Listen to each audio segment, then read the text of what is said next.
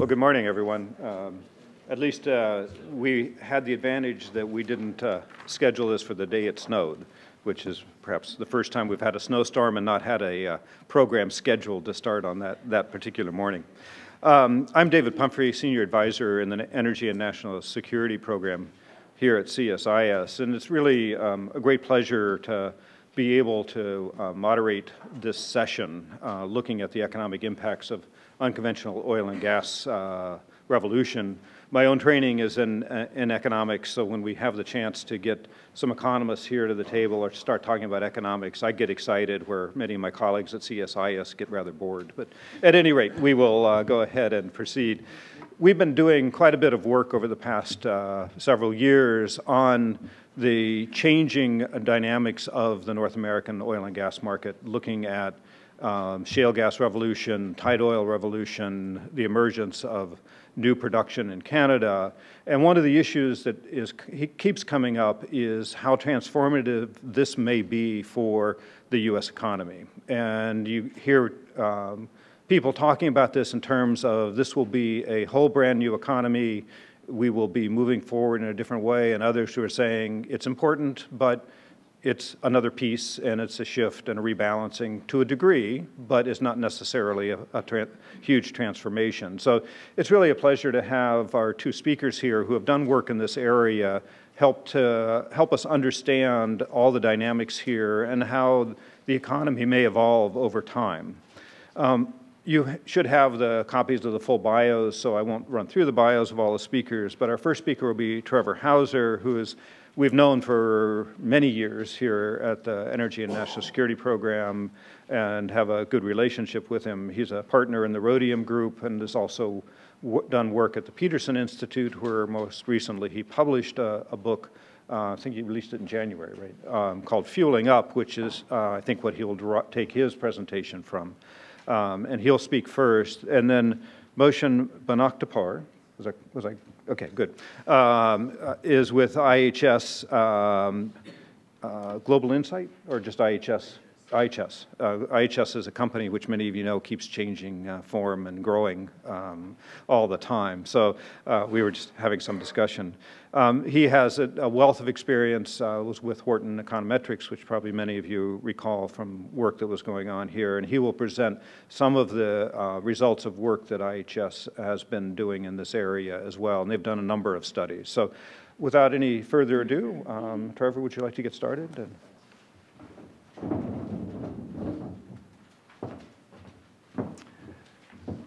Great, thanks very much. It's always a pleasure to be at CSIS, and my first time speaking in the new building, which is beautiful. It's a privilege to share this podium with both David and Mohsen. David, because he's been a fantastic mentor to me over the past decade, and Mohsen, because IHS's work was fairly instrumental in our own analysis. We used both their assessments of the investment profile of oil and gas production and the IHS macroeconomic model in our modeling. So our work would not have been possible without Mohsen's work, so it's great to be up here with him as well.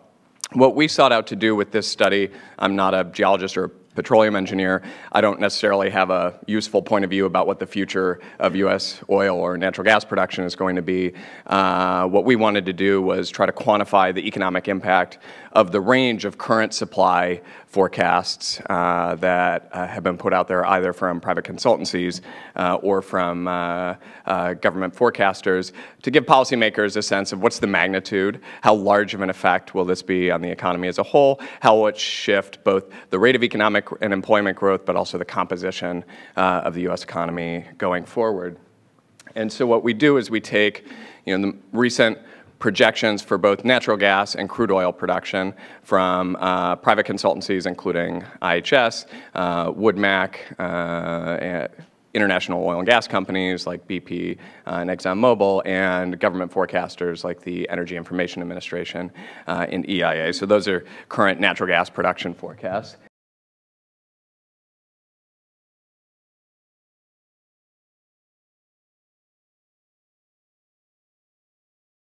in the U.S. than natural gas production, both because the resource is a little bit newer. We're still understanding what decline rates look like and costs look like in tight oil plays in the Bakken and the Eagle Ford and elsewhere, but also because the crude oil market is global and the future of U.S. production will be determined in large part by how producers elsewhere in the world respond, and there's a lot of uncertainty about how producers elsewhere in the world will respond. Point of all that, though, is what we did in our modeling is we took an optimistic production scenario, which is the upper bound of current private sector forecasts for natural gas, crude oil, and natural gas liquids production, and a conservative scenario, which is the lower bound of current forecasts. And we compared that to what we call a pre-shale scenario, which is using the National Energy Modeling System, the model that the EIA uses for their annual energy outlook. We held everything else constant, but we changed the shale gas and tight resource base to where it was in 2007. So if resources were still at their 2007 level, but everything else was the same, how big of an impact does that delta have on economic growth, employment, et cetera? A little bit of context for why, over the past few years, we think that the shale gas and tight oil boom has been particularly economically beneficial. Historically, during economic recoveries in the U.S., oil prices have fallen. During the average post-recession recovery in the post-war period, we had oil price tailwinds. As the U.S. economy was emerging from recession, oil prices were falling, giving consumers a little bit of a break. The past two economic recoveries have been different. The 2001-2002 recovery and the 2008-2009 recovery. During both of those recoveries, oil prices were rising as the U.S. economy was struggling to emerge from recession. So we faced oil price headwinds. That was one of the factors that helped contribute to the length and depth of the current U.S. recovery. There were a number of other factors that were probably more important, but that was a significant contributor. Oil prices would have been considerably higher over the past 5 years had the U.S. not added 3 million barrels a day of liquids production to the global market at a point in time where Iranian exports were falling by 1.5 million barrels a day. European production was down by 1.5 million barrels a day. It's difficult to say exactly how much higher crude oil prices would have been over the past 5 years absent that 3 million barrels a day of U.S. supply, but they would have been considerably higher, and at a point where the U.S. recovery would have had a difficult time absorbing considerably higher crude oil prices. So that's the most significant economic impact in our view that we've seen to date, the oil price future that this helped us avoid. Going forward, the reduction in energy prices from the shale gas and tight oil boom is also the most important economic benefit. On average, between our optimistic production scenario and our pre-shale scenario, we see a $180 billion a year reduction in annual energy expenditures between 2013 and 2035, which is our projection period. That's both for household energy consumers, commercial, industrial, transportation consumers. There's a fair amount of uncertainty around that estimate because there's a fair amount of uncertainty about what the increase in U.S. tight oil production will mean for global oil prices, how other producers will respond. So that number could be, a little bit smaller. It could also be a fair amount larger, depending on how OPEC and others respond to the increase in U.S. oil supply. But suffice to say, that's the most significant benefit. Producers are also seeing an increase in their revenue, despite the fact that overall U.S. energy expenditures are falling. We're displacing imports, so U.S. energy producers are making more money. Interestingly, though, that's concentrated in the oil side, not the gas side. The gas industry as a whole today is making less money in the U.S. than they did before the shale boom. It's because the decline in natural gas prices that we've seen over the past 5 years has more than offset the increase in volume. There's a reason why there's an OPEC in the oil market. There is a level of production that is optimal for producers that is considerably less than what's optimal for consumers. So while the shale gas boom has been great for U.S. consumers, it hasn't actually been all that good for the profitability of U.S. natural gas producers. Second most important economic impact is the increase in investment. Oil and gas is a very investment-intensive industry. This chart is total fixed asset investment in the economy in 2011, using Mohsen and his team's estimates of the investment intensity of new shale gas and tight oil wells. We estimate that in our optimistic scenario, fixed asset investment is about $100 billion a year larger in the oil and gas industry than in our pre-shale scenario. So in the short term, by which I mean, now to, let's say, 2017, 2018, 2019, when the economy is still below full employment, when there's capital and labor on the sidelines, that combination of increased fixed asset investment and lower energy prices serves as a fairly powerful stimulus for the economy, right? It acts on the economy in much the same way that the Recovery Act passed in 2009 did, which combined a tax cut with infrastructure investment. Here we have a tax cut equivalent in the form of lower energy costs with infrastructure investment equivalent in the form of fixed asset investment. And in our estimate, the magnitude of the economic impact between now and 2020 of the shale boom is about on par with the magnitude of the economic impact of the Recovery Act. So an additional 20 to 30 basis points of annual economic growth, so GDP growing 0.2, 0.3% faster on average, and the level of GDP being 2.1% higher in 2020 than it would have been otherwise. So cumulative addition to GDP of about 2.1%, and cumulative addition in employment of about 1.7% in the optimistic case. So it's a pretty good news story. We need every 20 to 30 basis points of additional economic growth that we can get, and the oil and gas boom is accelerating the pace of recovery in the U.S. As the economy starts to return to full employment, which, if you're pessimistic, maybe happens in 2020, if you're optimistic, maybe happens in 2016, less and less of that investment in oil and gas production is additional. More of it has to come from other sectors of the economy. There's more competition for capital, more competition for labor, and broader equilibrium effects start to take hold. And after 2020, unless there is a continual decline in crude oil and natural gas prices post-2020, the economic benefit of the oil and gas boom will largely have been captured, in our view. That this will not lead to a sustained increase in the rate of economic growth. It's a significant one-time shift in potential GDP, in the level of economic growth, but not a sustained shift in the rate of economic growth. That's very different than the IT revolution, which is often used as a comparator for the oil and gas revolution. The IT revolution delivered sustained increases in the rate of economic growth, not because we sold more Dell computers, but because of the productivity improvements throughout the economy that the application of that IT enabled, right? So when logistics companies or financial services companies or hair salons bought IT and put it to work in their business, they were able to do what they did more efficiently and more productively, right? You can grow your economy over the long term in three ways. You can add more labor, you can add more capital, or you can use your labor and capital more efficiently, and that's total factor productivity in economists speak, or technological change. And it's that total factor productivity that drives sustained rates of economic growth. Energy has had that kind of long-lasting productivity improvement in the past. When we went from wood to coal in the late 1800s, coal was a more useful type of energy. It allowed us to do things that we couldn't do with wood. The Industrial Revolution wouldn't have been possible with wood. It's hard to move. It's not very energy dense. It's hard to harvest. Likewise, when we went from coal to electricity, you can do things with electricity that you can't do with coal. It enabled new types of services and economic activity. What we're talking about today is not a newer, more useful type of energy. It's the same energy, it's just cheaper. That's an economic benefit, to be sure, but it's limited in its duration and in its magnitude. The shale boom is, however, changing the composition of the U.S. economy in important ways. There is a view that the shale boom will lead to a manufacturing renaissance in the U.S. If that does occur for us, that'll be one of the first times in human history that a country has had both a natural resource boom and a manufacturing boom at the same time. Traditionally, the opposite occurs.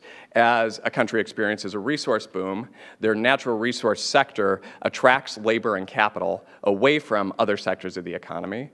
A decline in their natural resources trade deficit or an increase in their natural resources trade surplus puts upward pressure on their currency, which makes other tradable goods less competitive, right? So if you look at Australia or Canada or Brazil over the past decade, they've seen a decline in their manufacturing trade balance almost commensurate with the increase in their natural resources trade surplus, right? So if you go to Sao Paulo today and you talk to the Labor Federation, their public enemy number one is not Chinese light manufacturers, it's Vale, the iron ore company, because Brazilian iron ore exports push up the value of the real and make it tougher for Brazilian manufacturers to compete.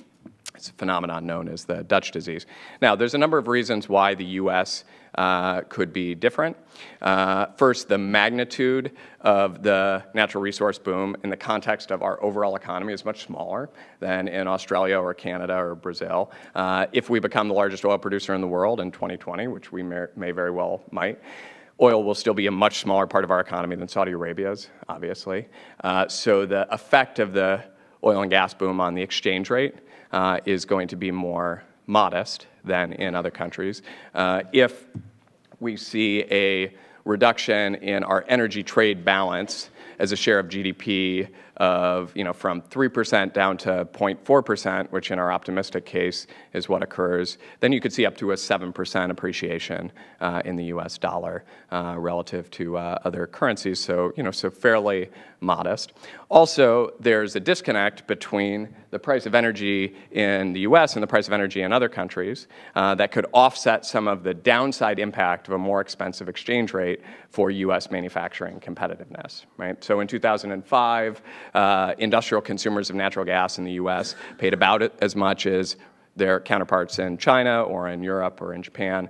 In 2011, Japanese industrial consumers were paying 3 times as much, and European and Chinese consumers paying twice as much as the US. So the question then is, for what parts of the US manufacturing complex will the reduction in energy costs be large enough to offset the potential headwinds from exchange rate appreciation that you would expect to see as a result of a sharp decline in your energy trade balance? So who are the winners and the losers in the US manufacturing sector?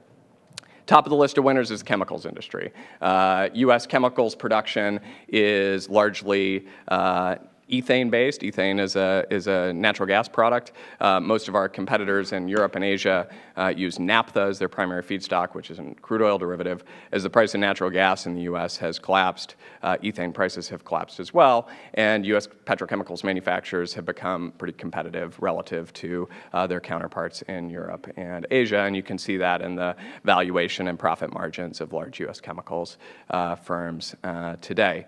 To look across the rest of the landscape, what we do is we take a survey that the Department of Energy puts out called the Manufacturing Energy Consumption Survey, which tracks how much coal, oil, natural gas, electricity, renewables is consumed by 440 different U.S. manufacturing industries.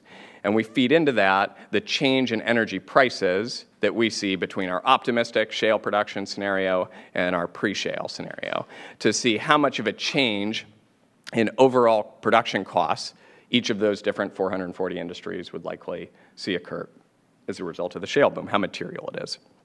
And for a handful of industries, the impact is significant, greater than 10% reduction in total costs. So that includes chemicals, fertilizer manufacturing, plate glass, some types of steel manufacturing, really energy-intensive stuff where a reduction in energy costs is considerable. But you have to look at that in the context of U.S. manufacturing as a whole, and the vast majority of U.S. manufacturing is not actually terribly energy-intensive. Manufacturing where the reduction in energy costs that we'd expect to see as a result of the shale boom is greater than 10% of their total production costs. So industries that could see a more than 10% reduction in their costs relative to competitors are less than 2% of total U.S. manufacturing by employment. They're greater than that in terms of output and value added. They're probably 10% of U.S. manufacturing by value added, but 2% by employment. Automobiles, aerospace, electronics, machinery, total energy expenditures are maybe 1% to 2% of the cost of production. And if you were to go to Boeing in Everett, Washington, and give them a choice, they could either have all of their energy for free, or they could have a 5% depreciation in the value of the dollar versus the euro. I'm willing to bet my kids' college tuition that they're going to go for the 5% depreciation of the dollar. So we map all of that out.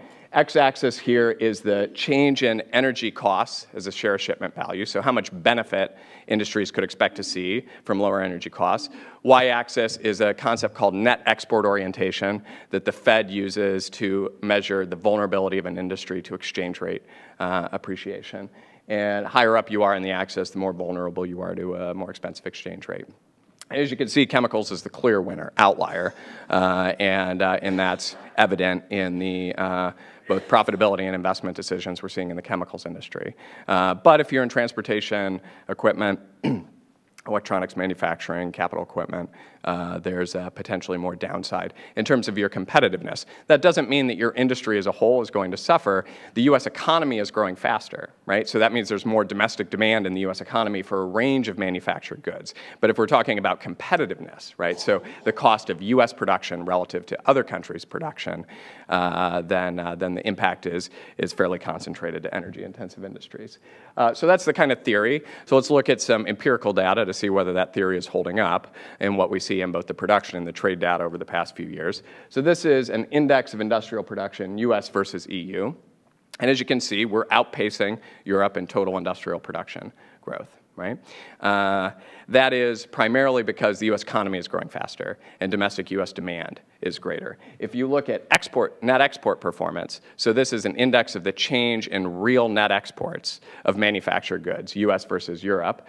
Europe has seen a sharp increase in their net export position, in part because of a cheap euro, because Europe's a basket case. And the U.S. has seen a relatively flat in real terms net export position, this is net import position in manufactured goods. And a real in dollar terms means declining as a share of GDP.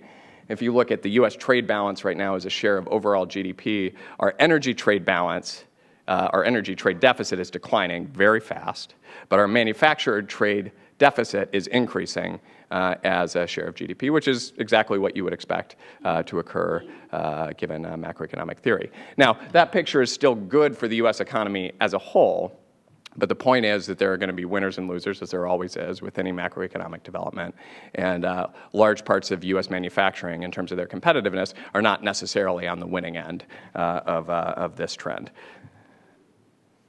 Just some kind of final thoughts. Well, I don't think that this boom alone is a transformative event for the U.S. economy. I think it provides us with the headroom, the space to enact some of the policies that are needed to really transform the rate of future economic growth, right? So if we take advantage of this economic relief, faster recovery, increase state and federal revenue from excise taxes to do some of the tough things we need to do, like tax code reform and structural adjustment in the economy and education investment and infrastructure investment, then this will pay dividends down the road. My concern is that the opposite will happen, that policymakers will say, look, I don't need to worry about education policy, I don't need to worry about tax reform because my children have a bright future in chemicals manufacturing, the oil and gas boom is going to drive the U.S. economy for 3 decades to come. If that's the response, then we're really in trouble. So it's all about how we use this window, this opportunity, to invest in future economic growth and competitiveness. Thanks.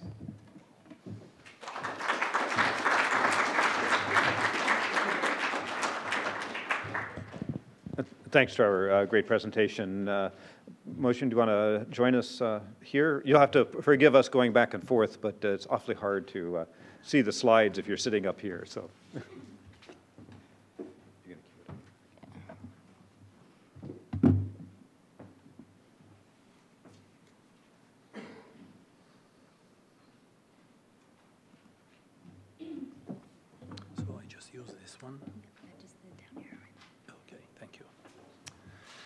Well, thank you very much, David, for having me from IHS to present our view, which is very much in line, actually, with what Trevor presented earlier. Just the methodology that we have used is somewhat different, and we did not really look into the bigger impact of the trade, but we did look into a much deeper impact of the supply chain. So let me just go through this quickly. A series of IHS studies were launched during 2012 and 2013. I'm going to just touch base on those and give you a little bit background about the energy landscape that the old SIERA or IHS Energy puts together for the economics group to assess the contribution to U.S. economy and show you basically some of the results and if there is any manufacturing implication in this case, and finally go through the conclusion. So at IHS in October of 2012, we launched a national level study that measures the unconventional oil and natural gas contribution to the U.S. economy. For that, basically, we used a static type of a modeling approach to basically figure out what the supply impact and the income impact is on the national economy. Later, we took that and then regionalized it by state and released the second report there, which showed basically you didn't have to be a producing state to benefit from this revolution. Because a tremendous amount of networking of the supply chain is very much domestically grown here, the capital expenditure and the investments is going to feed into other states as well too, and actually will benefit if you are not a non-producing state. And finally, along with our energy group and the chemical group, we put a much bigger look into the whole value chain of the energy, starting from upstream, midstream, and downstream, contributions that is coming from this unconventional, and also ramification on the chemical industry, specifically only those energy-intensive chemical industries. And then used the macroeconomic model in that case to see what the implication is. And the finding was, very much in line with what we saw from Trevor's presentation, that the benefits are very much in short term. By 2017, 2018, it peaks, and then it starts to basically diverge into a baseline forecast, and it's not something that's going to contribute constantly growth to the U.S. economy. So the stories that is put together is basically the domestic unconventional gas comprises of changes in the activity, changes in the prices, impact on the manufacturing sectors that transforms the energy sectors, and in the short term for sure gives a lot of fueling to the U.S. economy. So some of the assumptions that we have put together in general is that, as we know, unconventional oil production has been going up roughly 25% since 2008. The shale gas, where it was only 2% of total gas production, reached actually 37% in 2012, and now it's up to 44%. And years ago, of course, we were thinking of becoming LNG importers, and now a good possibility of becoming an LNG export country for sure. And putting the whole stories together and running these economic models with those series of assumptions in the whole value chain gave us estimates of roughly 3.9 million jobs being supported, which some of them are being newly created by 2025, and roughly $500 billion of contribution to GDP, again, by 2025. So looking at the unconventional evolution, if you wish to call it, by 2010, you see really limited number of plays in the U.S. being explored and extracted, oil and natural gas. And in 2 years horizon, tremendous amount of activity is going on and expansions in the plays in Canada and U.S. as well too.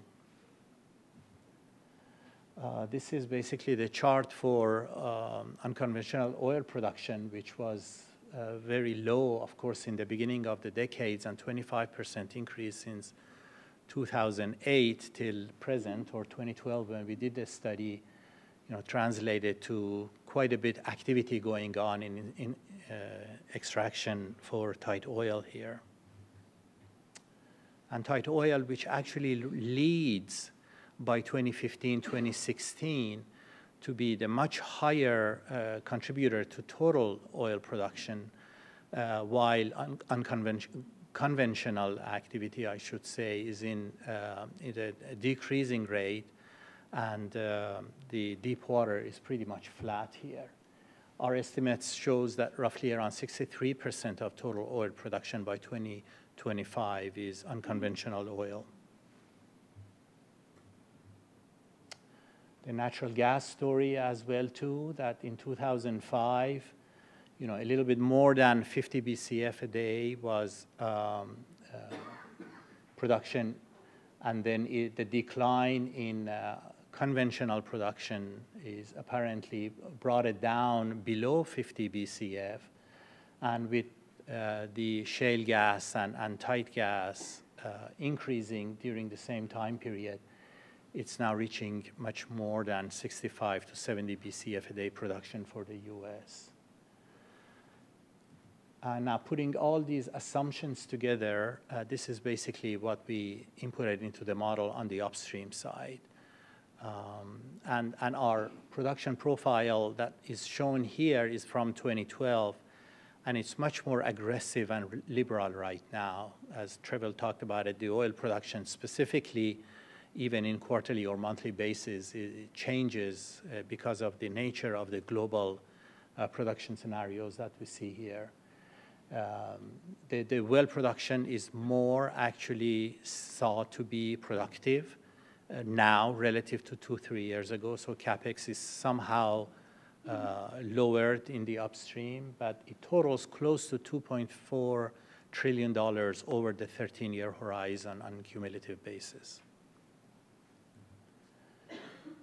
Looking at basically the requirement in the infrastructure, a different story is going to be required to support this upstream activity. We build basically for the peak in the initial periods to support all the activity coming online in the latter years.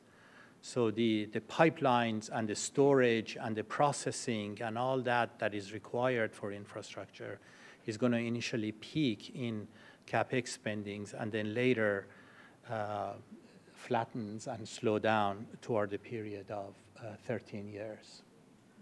We worked actually very closely with the IHS chemical team as well, and through plant-by-plant announcements and expectations of the team, overall roughly $129 billion of CapEx over the 13-year horizon. They're forecasting to be benefiting series of resins industries and organic chemicals through this time period.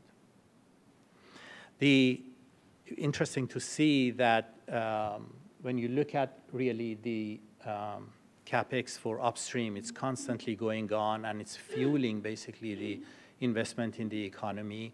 The infrastructure peaks very early and then flattens later, and then the chemical industry kicks in through the middle of the forecast period and then slows down toward the end as well too, while the production of the chemicals starts to peak. And that's where we see some global competitiveness picking up for the US chemical industry as cheaper natural gas price basically impacts the feedstock cost that they have here. And pre-recessions, there was constantly announcement for shutdown of series of organic chemicals and resins in the US. Now we hear announcement for opening up for series of plants by Dow and Sasol and what have you, and it's due to totally abandoned and cheaper natural gas outlook that we have observed in the US. The share of production of some of the organic chemicals is expected to increase very rapidly toward the next decade.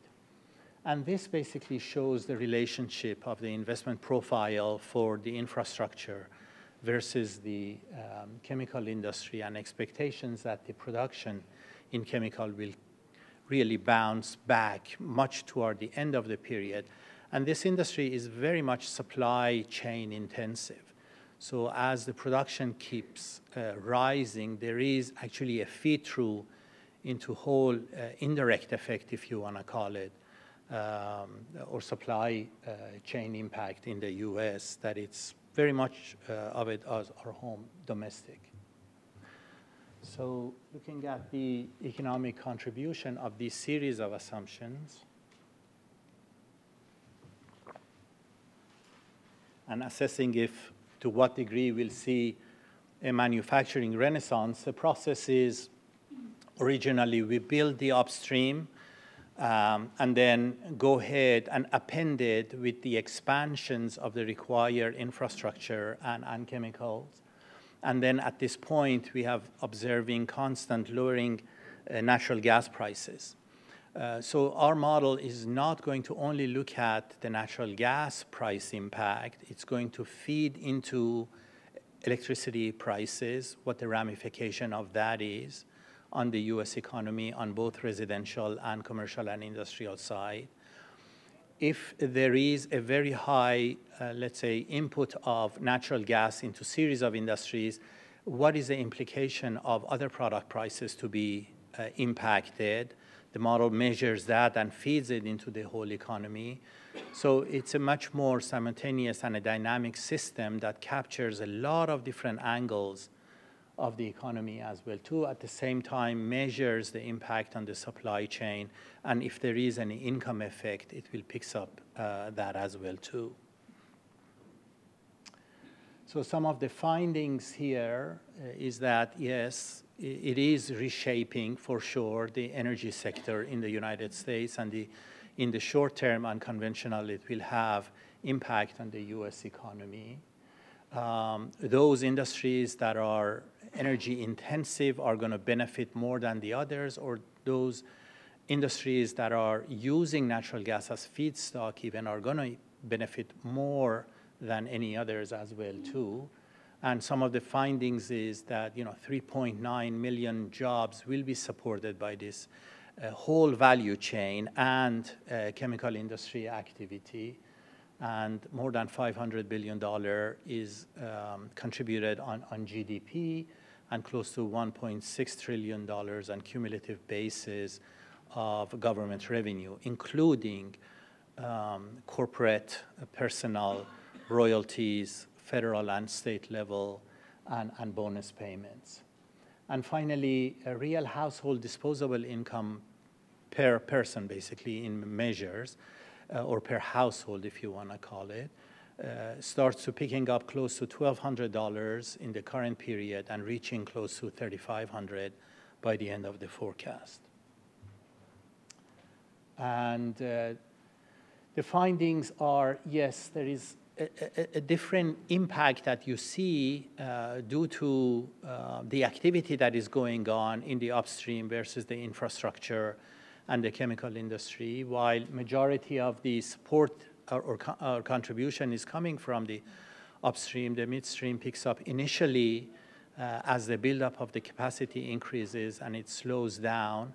And the story for the energy-related chemicals is that as the output kicks in toward the end of the forecast, it will start benefiting to the US economy. Majority of these numbers that I'm presenting here is a static version of the models, and we double check basically the social accounting methodology versus the macroeconomic general equilibrium model to see what kind of a differential aspect it will give us. And at peak, they were very close, while the macroeconomic model tends to be more realistic in the long term and shows less of an impact as we go toward 2025.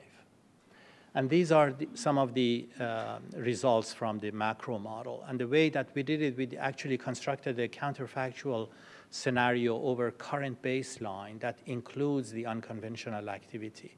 So removing the production of unconventional, removing all the investment in different type of categories, laying over, let's say, for example, the LNG European exports instead of current natural gas import was basically the way that we structured the model to come up with the counterfactuals.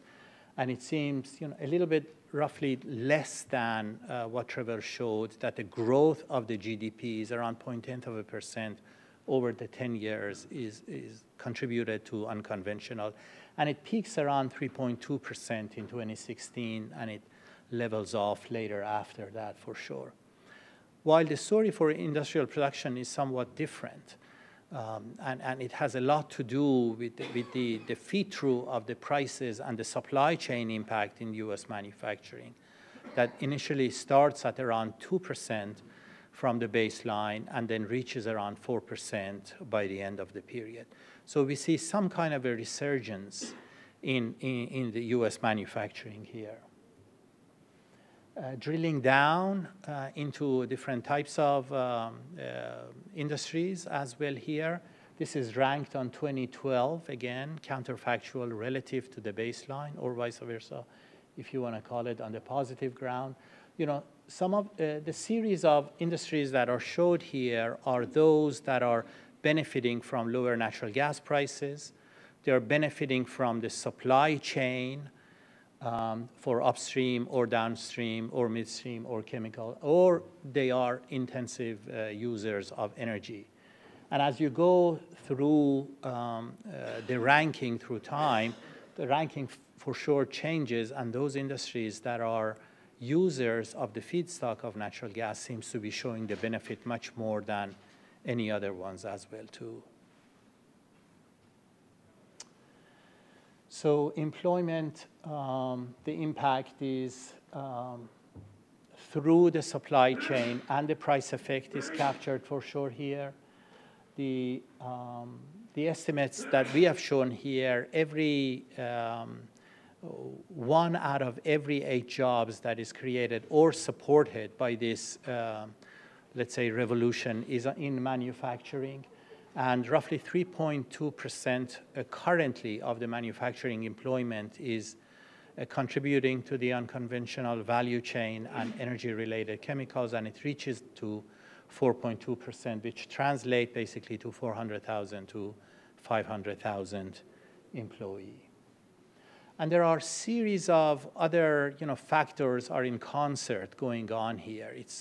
We measured only the unconventional contribution here, but productivity gains for sure relative to a lot of trading partners is a major factor here that is supporting the manufacturing sector. The technological advances and efficiency of usage of energy is another one which lags behind Europe but leads, let's say, relative to Asia. And also the slower growth of the hourly wages is another major factor that is contributing here. And overall, it's contributing to those industries, as we talked about, that are major feedstock users, or they're intense users of energy. In this case, series of them being petroleum refining and aluminum and steel and cement and glass. And finally, very much tangible measure for to all of us is that real household income is up due to this unconventional revolution, close to $1,200 in 2012 and reaches $3,500. But again, those are not only the wage impacts. Again, we have to look at it at the whole conceptual aspect of the macroeconomic model. There is impact on the electricity prices. The consumers are benefiting on paying much less for, let's say, home heating and water heating and what have you. And also the feed-through through series of different product prices are impacting wholesale prices and consumer prices, such as consumers are paying less to some of the product and services. It's, again, the integration of all the impacts of this that it's benefiting the real households. So our conclusion is that it is for sure unconventional reshaping the energy market for sure. And in short term, more than long term, it's contributing to benefits to the US economy. And the industries that are benefiting are generally the intense users of energy, or the ones that are using feedstock and will have global competitiveness over some of the trading partners, and employment, GDP, taxes, and real disposable income per person is generally higher, as you see, based on the numbers that we presented. Thank you.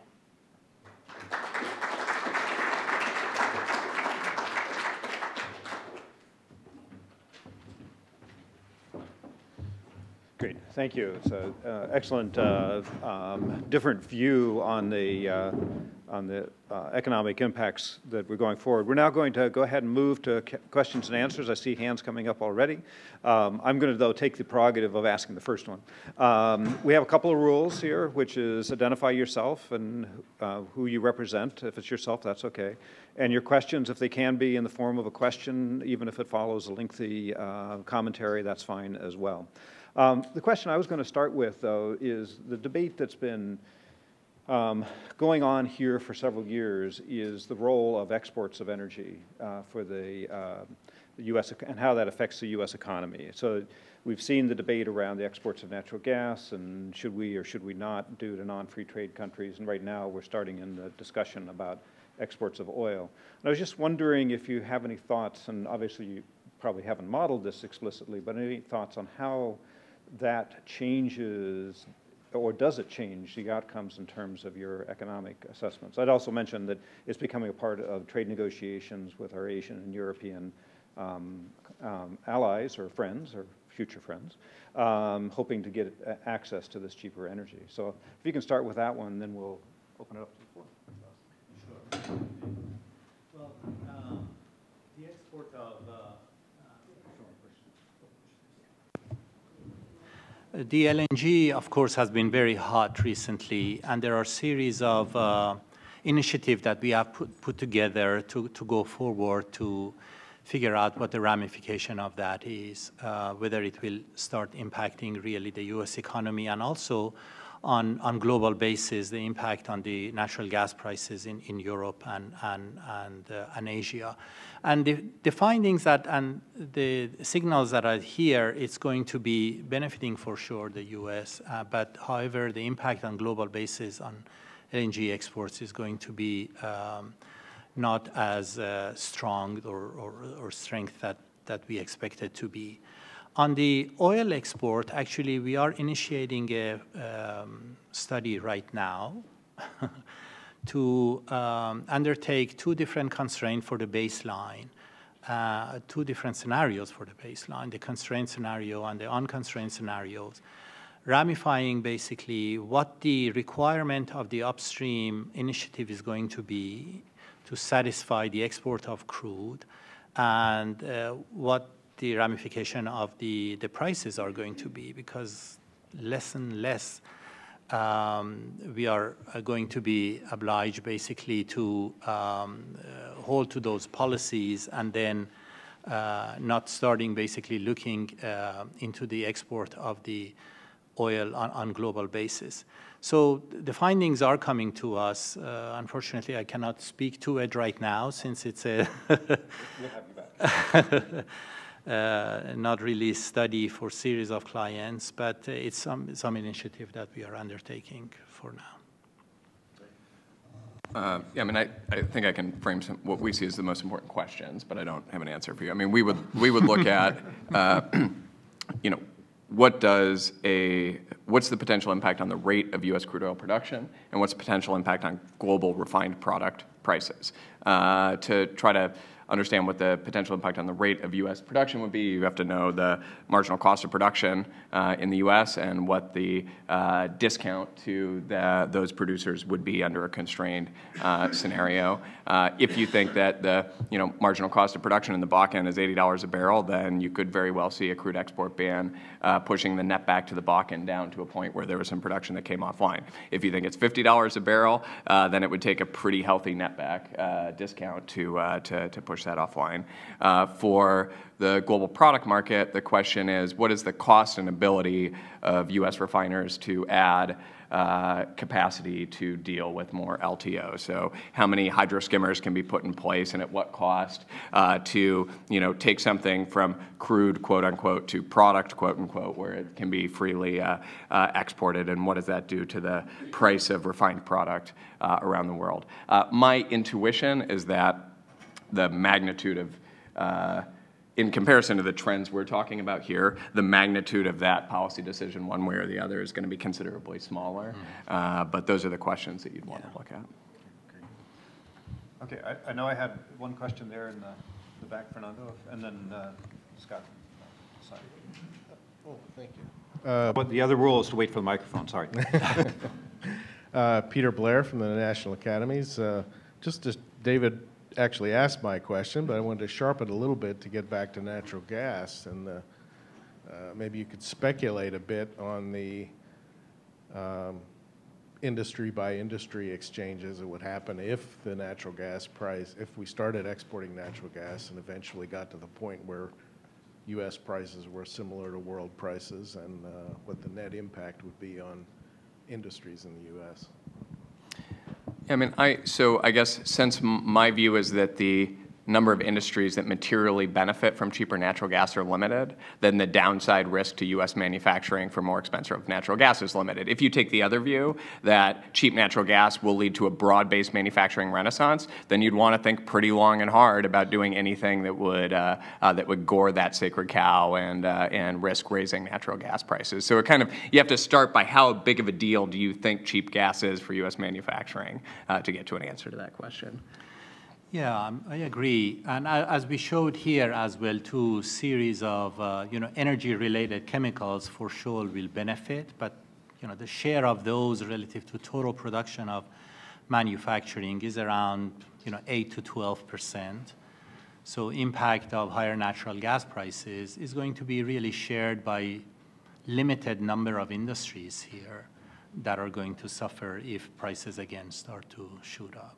Let me add on that. I mean, I think that this is important. So I would guess, just from your presentation, Mohsen, and from reading the report, most of the increase in industrial production that Mohsen shows in his charts, so look like a 4% shift in the level of industrial production. So important to keep in mind, that's not a 4% change in annual industrial production. That means that in 2025, industrial production is 4% higher than it would have been otherwise, That's right? correct. I would guess that most of that is the supply chain impacts of the increase in investment. So the new, the steel that goes into oil and gas production, new crackers, not the competitiveness. So that stuff, you actually have more demand for that stuff if you're producing more natural gas. So there's kind of differentiated manufacturing impacts between firms that are supplying the oil and gas industry and related infrastructure versus those that might potentially benefit from lower cost feedstock. That's a good point, but the numbers that we presented here is really the combination of both of them, because that comes from the macro model. And it is the supply chain impact, right? You're correct, that's an indirect impact. But at the same time, the prices of natural gas is lowered and feeds basically into those industries that are heavily, feedstock users of natural gas. And our expectation is that production in those are going to peak as well. We didn't exactly measure what the share or the split share is, but one can do that very easy to figure that out. And I thought I'll take off my moderator hat just to address one aspect of it, is that the other thing you made mention of sort of the concept of some kind of globalized natural gas market that might emerge from having exports. But I think it's important to keep in mind that that doesn't mean prices are the same everywhere in an industry where transportation and transformation, the liquefaction process, is so expensive. Given if you get to that market that's globalized, you will still have very different prices in markets that rely for their gas on LNG being delivered versus a country like the U.S., which will potentially be a supplier to the marketplace, which I think also works to maintain some of that differential that's so important in the manufacturing. So, Scott? Thank you. I'm Scott Miller with CSIS. I want to build on Dave's question about energy trade and ask the policy implications. The U.S. energy trade policy unlike most U.S. trade policy, is still stuck in the 1970s. 1973 specifically, with the crude oil ban. While there is robust trade in refined products, and actually the U.S. is a prominent exporter of refined products, the crude oil ban seems to make less and less sense given the revolution in both tight oil and shale gas production. If you were to change U.S. trade policy, what would you change it to? My initial presumption is you just want to liberalize it completely, but there are security and environmental implications here as well. So given what you know about the markets, what would you recommend to policymakers as the wisest U.S. trade policy for energy? You brave enough to take that one, Mohsen?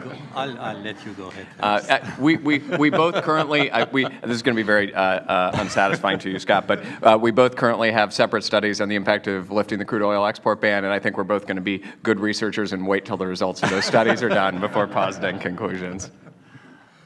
Dodge that mic. In the front here.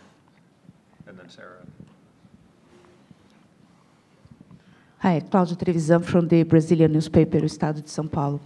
I'd like to know, how do you see the constraints for the production of tight oil, shale oil, especially from the environmental side, like the intense use of water? Do you see any risk of this derailing these predictions that you have? There are a number of people, both on this podium and in the audience, that are better positioned to answer that than myself, including Robin West and Jan and David. I'll say from a political standpoint, I think one of the differences is that, with conventional projects, you invest a ton of money, you put the straw in the well, and once you've got it there, it's going to pump for a while. With unconventional oil and gas, it's kind of like riding a bicycle, right? If you stop fracking, if you stop drilling, the rate of production is going to fall very quickly. The risk that I take from that is a political risk that if the social license to operate of unconventional producers was to be suddenly revoked, like you had a large, you had a rogue actor that, dumped a bunch of frack fluid in somebody's drinking water, you had a major front page environmental incident, then the market reaction from that could be fairly quick because of the nature of production, right? You could see the change in social opinion about fracking lead to a relatively quick impact in terms of market outcomes. And given how contentious this issue is, despite the absence of any serious environmental incidents to date, I think that's a risk that is, that's worth paying attention to. Yeah, and I agree. I mean, Trevor really hit on the main points as well, too. And for our study, we really tried to stay away from that because the quantification was really the major objective that we had on the U.S. economy, rather than bringing in the social costs or the environmental costs or the political ramification of it. Actually, no, Trevor did a great job as usual, so he tries to defer. But I do think one of the points that he's indicating that's really needs to be kept in mind is that in a way we've moved the oil and gas industry from one where you make large investments that have a flow that continues for a long time into something more like manufacturing. So it's almost becoming part of the manufacturing process that you have to continually be working at it to sustain output rather than having very large mega projects that produce for a long time without considerable additional work. So, Sarah, I think you had your... Hi, Sarah Ladislaw with CSIS Energy Program. Thanks very much, guys. This is great. Without sort of asking you to launch into a whole new separate presentation, I know that both of you have probably thought a little bit about what the unconventional revolution in oil and gas in the United States means for other countries in terms of economic benefit. I mean, we talk a lot about what it means for us, but could you just offer a couple of views maybe on how people should think about whether and how it's impacted other countries? And then, Trevor, I wanted to pick up on something that you had said, which I thought was a very useful way of thinking about how, so say natural gas in particular has a sort of limited effect vis-a-vis sort of other energy transformations we've gone through, like wood to coal or, and the like. But I do wonder, there is another sort of conversation out there about, are there things on the end-use side of the equation that gas can do that does give it greater economic utility than has been in the past? And so is it could we also think about this as, in the same way that $12 gas brought about this revolution being something that enhances some sort of technological development that then could have further knock-on effects? I mean, is that something you've thought much about? So. I can maybe address the first part of your question, since IHS have taken the initiative to look on the global impact of unconventional. In Europe, Latin America, Asia, and of course Middle East, we know there is a tremendous amount of the reserve in unconventional as well. Initially, we have approached a study in Germany, and now we are following that up with a study for France. The reserves and capability, of course, in those two countries is not comparable, relatively speaking, to the US. But they have different types of problem. They have very high electricity problems. And due to having the inputs from the renewables and their manufacturing being heavily, especially in Germany, export dependent, where 40% of GDP is defined basically by exports, they're vulnerable as series of policies coming up, let's say in Germany and France both, that it's going to make some of the energy cost much higher than what it is right now.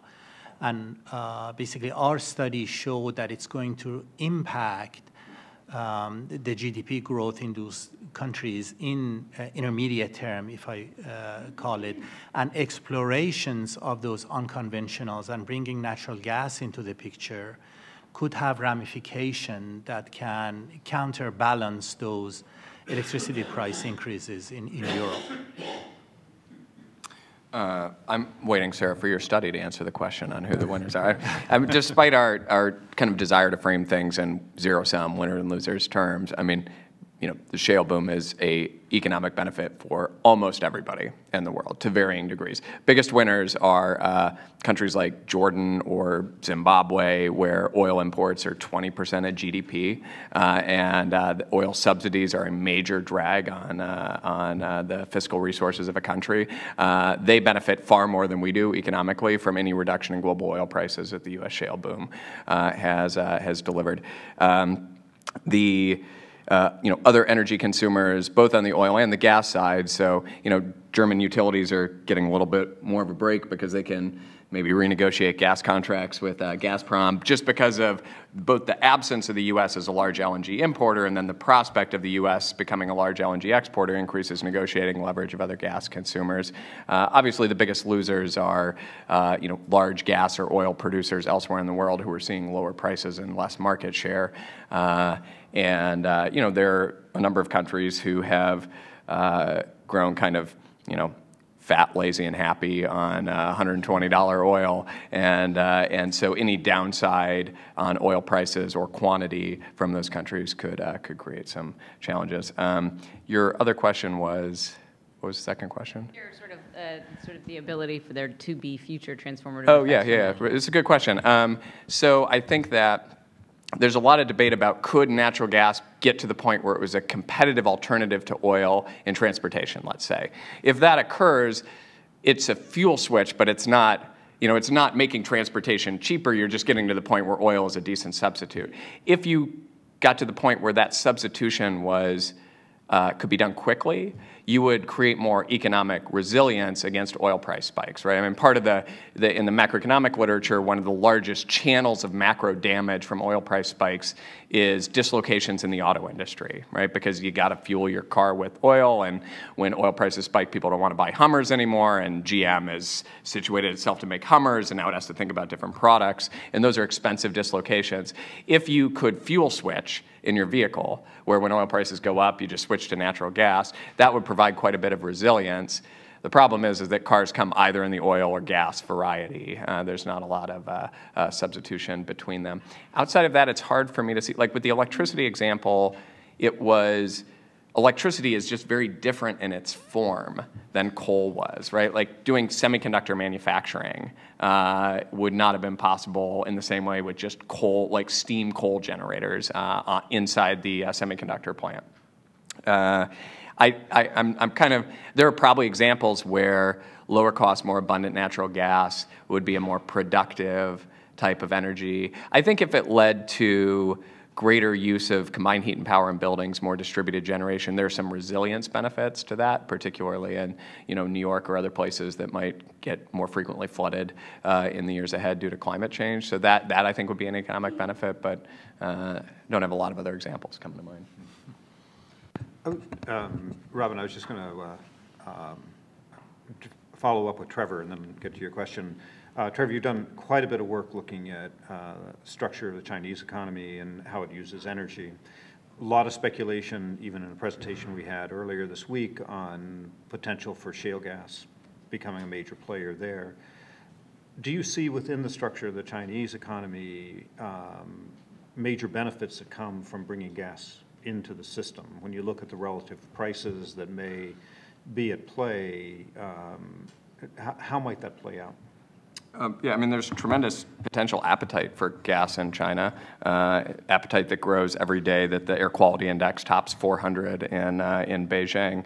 And there are policy directives to shut down coal in the Beijing, Hebei, Tianjin region, the Pearl River Delta and the Yangtze River Delta, and replace it with combined heat and power, gas-fired combined heat and power. Problem is that it's a gas-tight market, and so a meaningful share of the gas that supplies those CHP plants is going to be gasified coal from Xinjiang and Inner Mongolia, which has about 40% more CO2 emissions than just coal-fired power generation.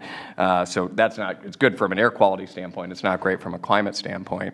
Also, coastal China is becoming more mature, which means that load, which used to be super flat because industry was 75% of demand, is now looking a little bit more like a developed country. So there's an economic incentive for peakers like there is here. So all that means that there's lots of potential demand for gas. It's about getting that gas to market at a competitive price with coal. There is, a relatively abundant shale resource base in China. Still learning what the cost is. It's from studies that IHS and others, WoodMac, have done, it seems like it's probably certainly higher cost than most of the U.S. plays, but it's not that much higher cost than conventional Chinese gas. There are a number of barriers bringing that to market. The one that I think generally gets overlooked is market structure. I mean, we have this view that it's the Chinese government. If they decide they want to do it, it'll get done. So if they decide they want to do shale gas, it'll get done. In 1975, the Chinese government decided they were going to produce 12 million barrels a day of oil. And the Chinese government is powerful, but they cannot do things like put hydrocarbons in the ground where they don't exist. And China still produces 4 million barrels a day of oil, not 12. What gave rise to really dramatic growth in shale gas production in the U.S. was a competitive market structure where hundreds of firms could race around the country leasing up private land. And like I talked about before, that hasn't actually been good for producers as a whole, but it's been very good for consumers, that competition. If Chevron and Exxon held 90% of the U.S. shale acreage, we probably wouldn't have seen $2 gas in April of 2012. CNPC and Sinopec hold 90% of qualified Chinese shale acreage. And they're interested in shale production, but they're not in a terrible hurry. And until you change the structure of the market, you're not going to have as rapid of a takeoff as we've had here. Rob? Yeah, hi, my name's Robin West, and I'm hanging my hat at CSIS. I have a question, it's a little different, and that is on this issue of reshoring. There's been talk about industry returning to the United States. And if you have a situation where crude oil prices remain pretty high, which will affect transportation costs, moving goods from Asia and things like that. You also have rising labor costs in Asia. And if you have lower energy costs and the petrochemical industry being a big winner and a growing role for petrochemicals in 3D imaging and all this kind of thing, will the energy surge affect reshoring, or will it materially affect reshoring, do you think? Yeah, I mean, I think it certainly does for energy intensives, and I think we've already started to see that. The question at the end of the day, as a macroeconomist, that you have to ask yourself is, our trade balance is determined by our savings and the difference between savings and investment, right? So unless there's a significant change either in our savings rate or our rate of investment, our trade balance, theoretically should be the same. So if what we do within that trade balance is reduce the amount of oil that we're importing, then that's going to be offset by an increase in our imports of some other type of good. Now, there is a number of reasons why the shale boom could lead to a change in our savings or investment rate, and I'd actually be interested in Mohsen's thoughts on how that changes our net current account balance. But I think in terms of the direct impact of the shale boom on reshoring decisions, it's going to be relatively modest. The challenge, though, is that the decisions that are made because of low-cost energy are attributable, and they will be anecdotes that are used in the press, right? So when someone sets up a new ethane cracker because of low-cost ethane, they're citing low-cost ethane. The extent to which broader macroeconomic effects, exchange rate effects, reduce the competitiveness of other industries, that will not be attributable, right?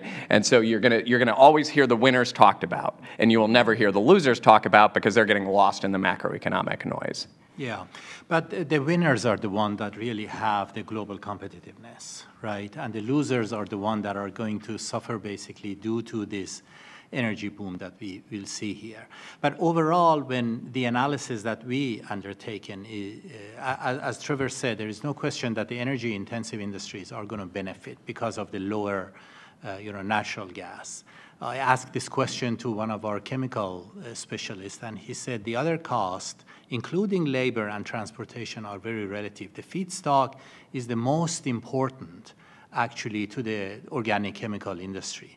And as that reduces to the degree that has been going through in the U.S., there is no place really else that they will consider to putting those. Now, remember, there is that going on. At the same time, there is refined product exports are benefiting as well too, and some of the industries are being losers. So the overall impact, as we assessed it with the macro model, was a benefit to U.S. current accounts. That basically seeing the big picture, not only focusing on lower, let's say, natural gas price and then keeping everything else constant. There is impact of supply chain internally, and there is impact of refined products basically, picking up. So, when you look at the overall impact with the continuous, downward trend in oil imports, for sure, we have seen to some degree an increase in trade balances for the U.S. Is that across, overall trade balances? It's but in your overall. analysis, what happens to the non-energy intensive manufacturing trade balance? Yeah, you have to start dissecting it down to assess that, and we don't know.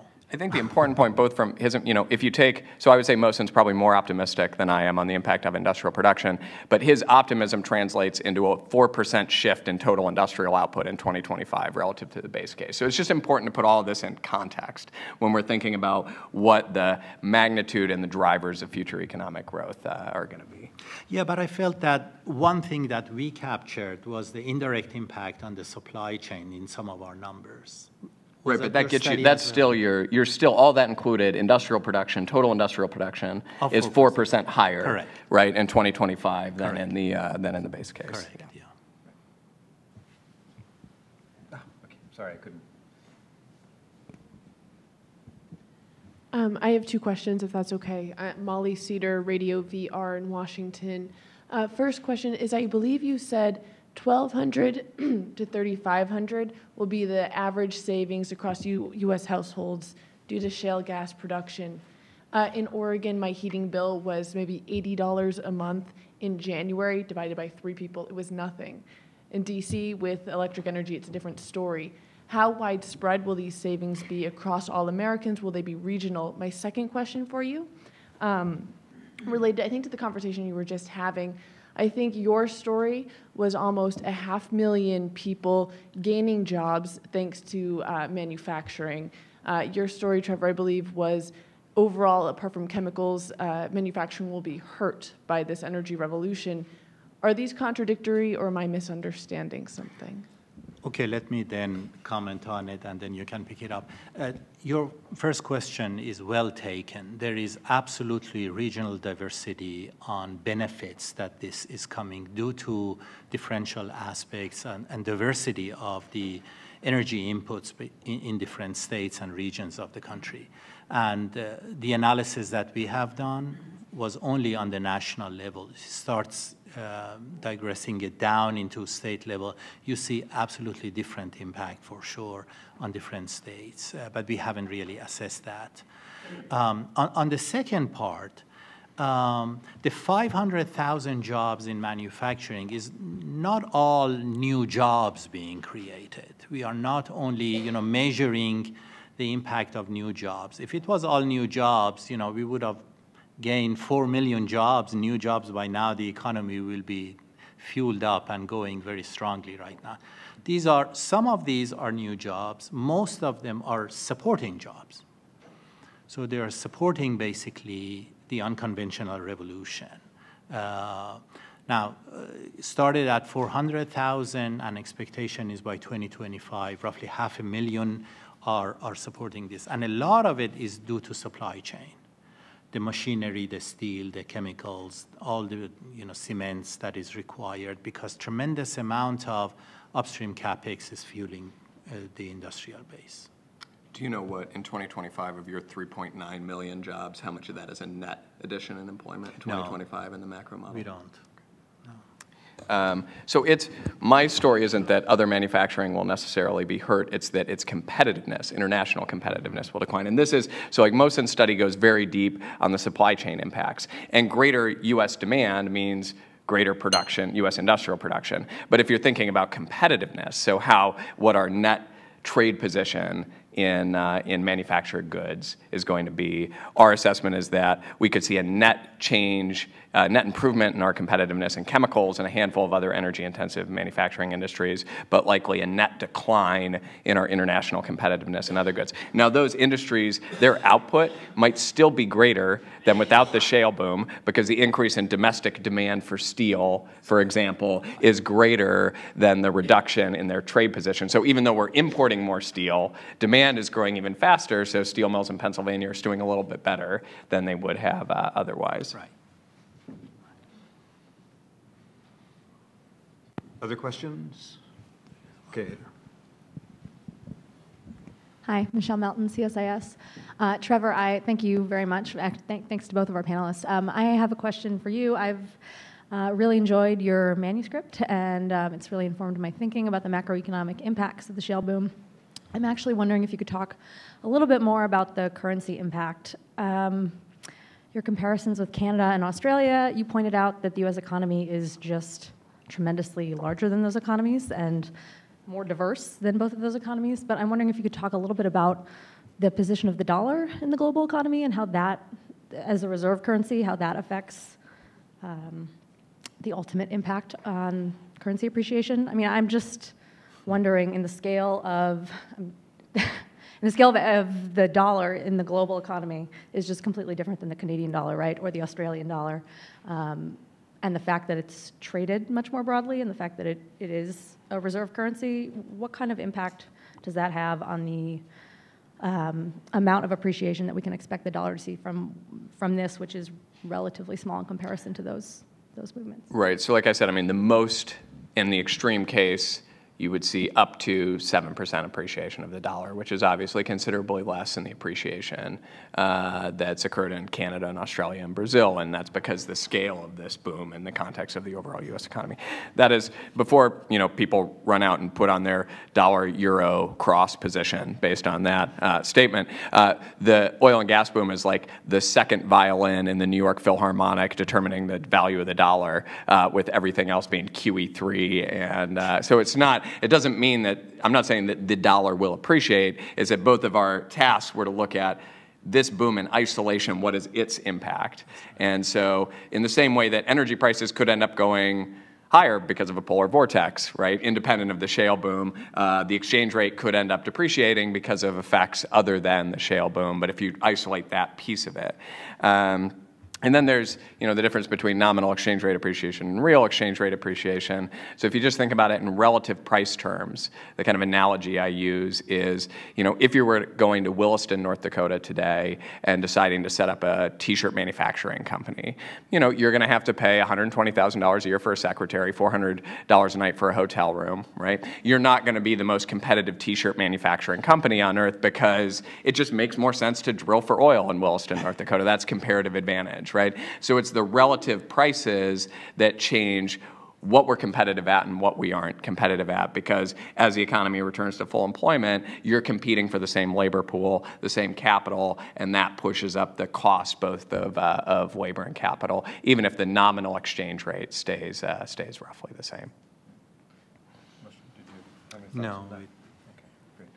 So other questions? Oh, I did want to mention that this is not to say that the second violin in the Philharmonic is not important to the overall sound. Right. Absolutely. Absolutely.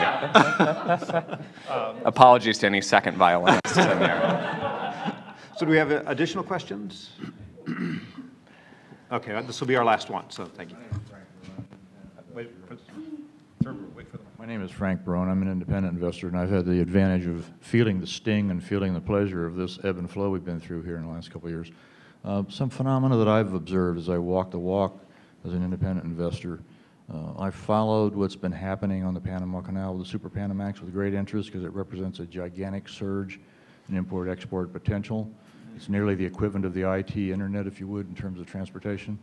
Places like Savannah that are building huge Kia plants that are infecting railroads like Norfolk Southern, which is all electricity-based, brings me to this magic model, which says that probably from what I'm seeing personally, two things are enormously valuable based on this.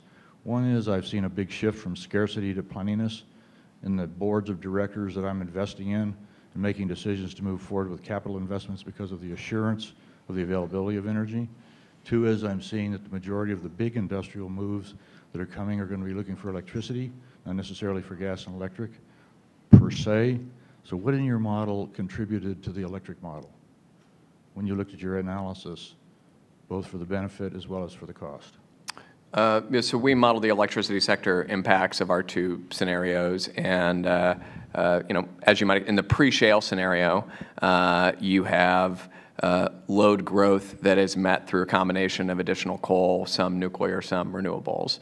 In either a conservative or an optimistic production scenario, almost all load growth is met by natural gas. Just because it's hard to beat the kind of combination of natural gas capital costs and low-cost natural gas fuel. And you know, given kind of uncertainty about future environmental regulation, building an NGCC is kind of the least cost thing to do in our modeling.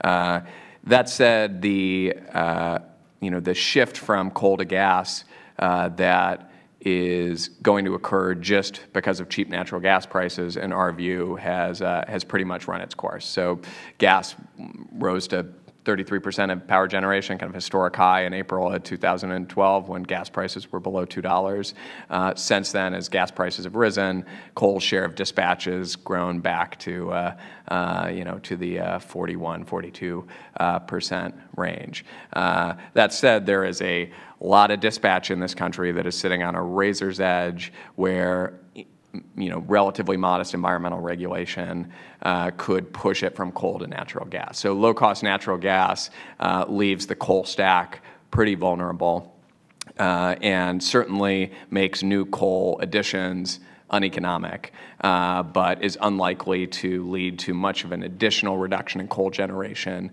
absent new environmental regulation, was our view. Yeah, we looked at the whole aspect really on macroeconomic basis. We did not do, let's say, an ramification on the electricity prices. But I can give you some of the results that the model gave on the macro base, and also I can give you a tremendous amount of demand is going on right now for IHS consulting to assess the ramification of shifting from a coal-fired plant to natural gas. What are the benefits and what are the costs on regional basis? So more and more of those are for sure are coming on board right now. But if you lay over really the LNG prices, European LNG prices on top of the US economy right now, you'll see around roughly between 200 to 300% increase in prices of natural gas. That translated basically to around 7 to 8% impact on electricity prices. So that's basically the finding on the macroeconomic level in the short term. The differential between U.S. electricity prices and what they would be if we were buying gas at European levels. Okay. Yeah. Well, great. I think we've come to the end of the time here. This has been a great conversation, especially for the economists in the room, who don't get this chance very often to do this. So please join me in thanking Trevor and Mohsen. Thank you. Yeah, same. Great job. We did. We even got some dialogue.